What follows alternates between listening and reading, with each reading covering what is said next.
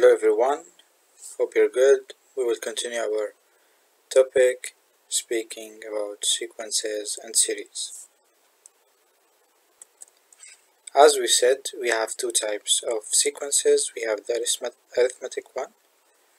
We add to find the next term. We have the geometric sequence. We multiply to find the next term. And as we said, we have two formulas for each one of these sequences.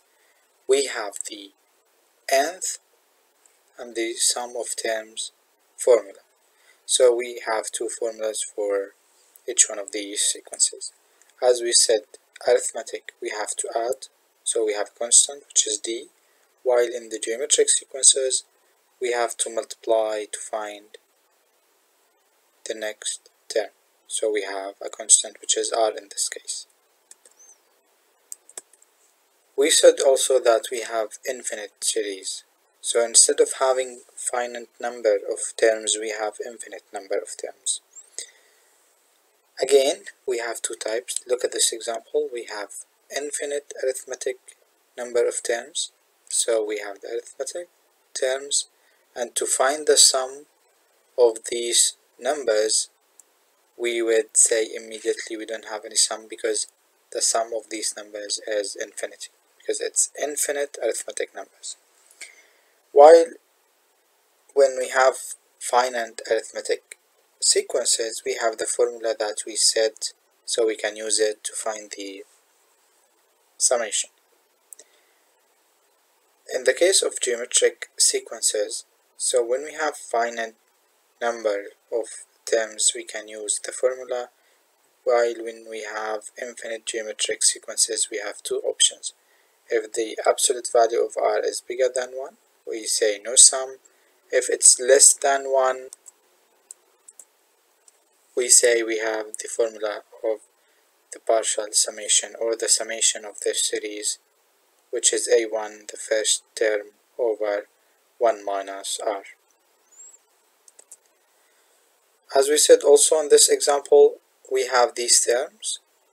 If we want to find the r between these terms, because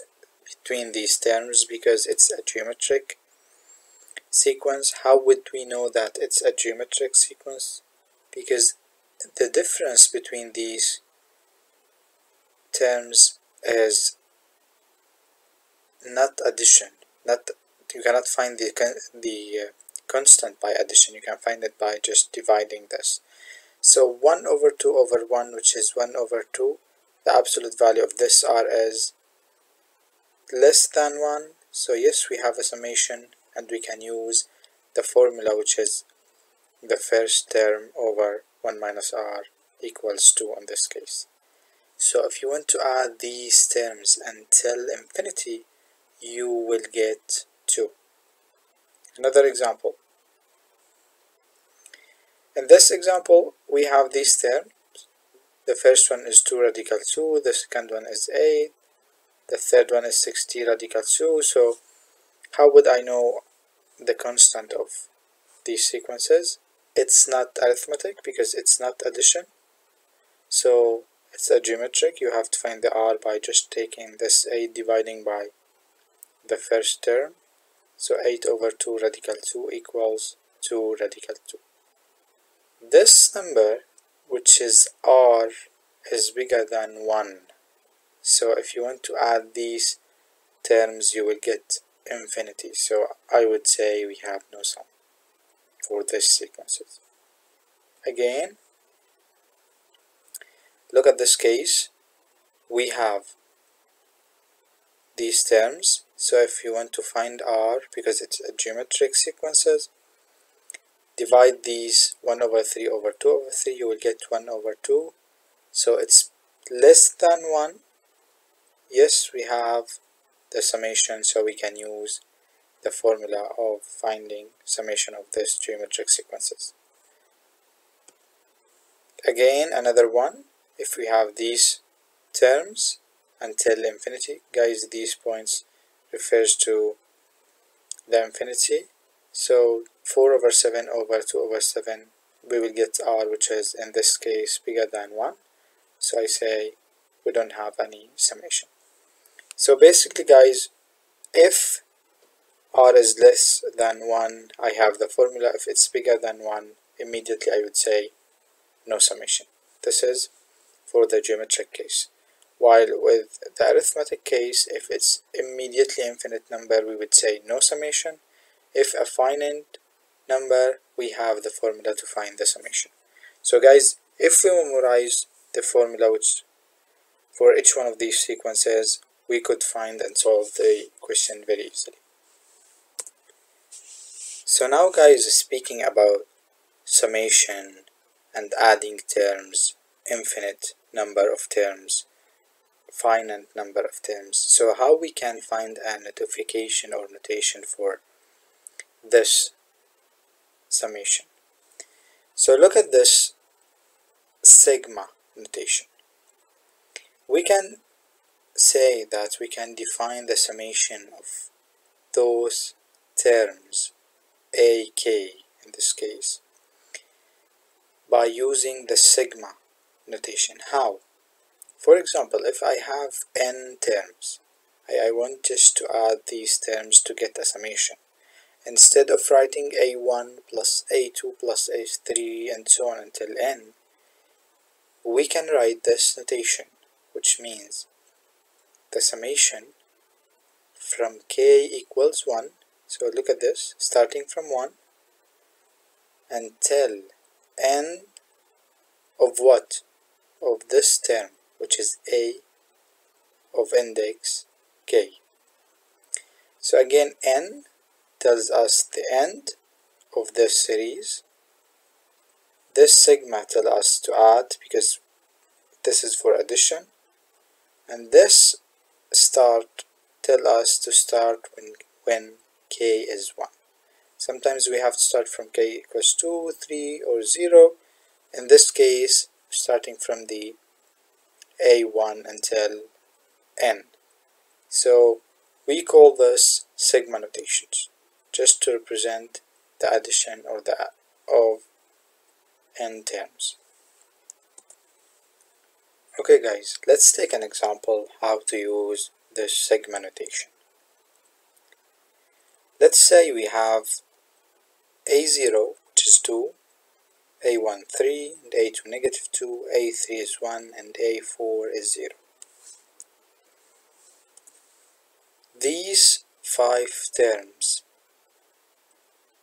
defined, as we said, each one of a0 until a4, we defined each one of these variables as a number. So it's asking me to find the summation. In this case, let's take the first example, from I equals 0 until 4 of who? Of ai. So ai, these terms, so it's asking me to find the summation between I equals 0 until 4. Okay, so I equals 0 until 4 ai, so I have to add a0 because I starting from 0, so ai plus a1 plus a2 plus a3 plus a4 because I finishes at 4. So the index starting from 0 till 4, so I have to add these. 2 plus 3 plus negative 2 plus 1 plus 0 equals 4. This is how to add this items. Okay? Let's take this third one, the last one. Is asking me to add from k equals 1 until 1. Guys, by the way, in this case we have I, in this case it's k. Guys, it's up to you. You can choose the variable you want. You just have to match between the index I and the index in the sequence here. So if it's I, it's I. If it's k, it's k. If it's j, it's j. It's up to you. So in this case, it's asking me to find k equals 1 until 1 of ak. So basically, I'm just adding one term. But which one? So a1, because k starting from 1, finishing at 1 again, so I have only one term, which is a1. So the answer is 3. It's only one term. If it's 2, in this case, I have to add this one and this one. Third example, in this example we have j from 0 until 2, a to j. So basically guys, I have to pay attention to this index here. It's not j, it's 2j. Again, 0, a0, 0 multiplied by 2, so a0,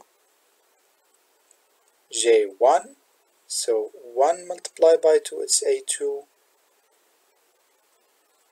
j2 multiplied by 2, it's 4. So guys, instead of having j, I have to plug this j multiplied by 2. So if j0, a0, if j1, 1 multiplied by 2, it's 2. If j is 2, because this ends at 2, so 2 multiplied by 2 is 4. So choosing these a0, a2, and a4, I can find the answer, which is the summation of this series. Thank you guys. Hope you enjoyed the class.